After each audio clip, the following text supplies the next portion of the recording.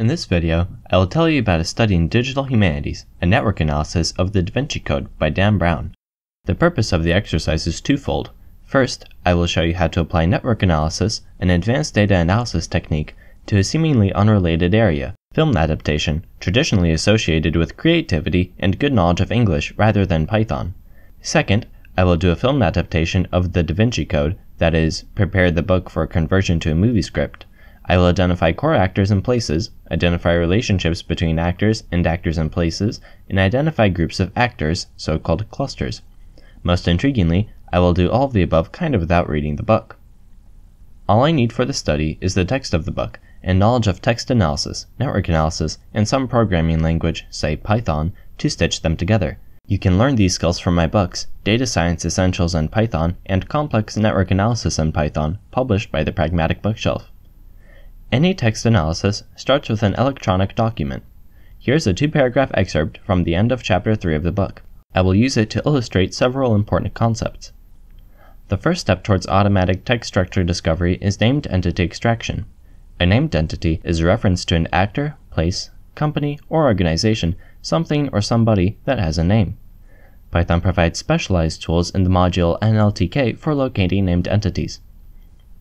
There are several potential problems with named entities. Some entities, such as Neanderthal, are of no interest to me. Some names refer to more than one entity. What if there are 2 captains in the book? Some entities are known by more than one name. Bezufash is also known as a captain. Finally, some entities are anonymous. They have no names at all. Who is a he? For the sake of simplicity, I will disregard all of these problems. Once the entities are recognized, I will detect the co-occurrences. 2 entities co-occur if they are frequently found in the same paragraph or chapter, or on the same page, or within a certain distance from each other. Depending on the definition of the co-occurrence, I will get slightly different results, but hopefully not too different.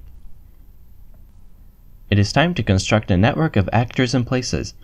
Each circle, or node, represents an actor or place. 2 nodes are connected with an arc if they co-occur in the book.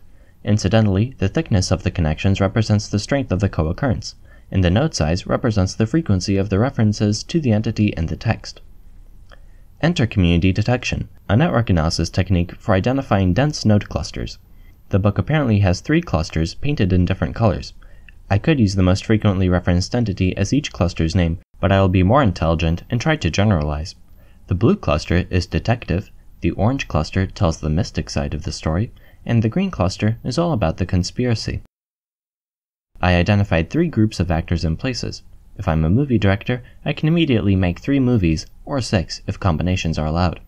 However, I can do even better by calculating each entity's betweenness centrality, a measure of the entity's importance. The higher is the centrality, the more important is the entity to the plot. Given a fixed budget, I can concentrate only on the most important actors, or perhaps the least important because they must be cheaper by the dozen. I held my promise. I built a blueprint of a not-so-trivial book with several dozens of characters acting all around Europe in an almost automated way, all thanks to Python, text analysis, and network analysis. Once again, you can learn all these skills from my books Data Science Essentials in Python and Complex Network Analysis in Python, published by the Pragmatic Bookshelf.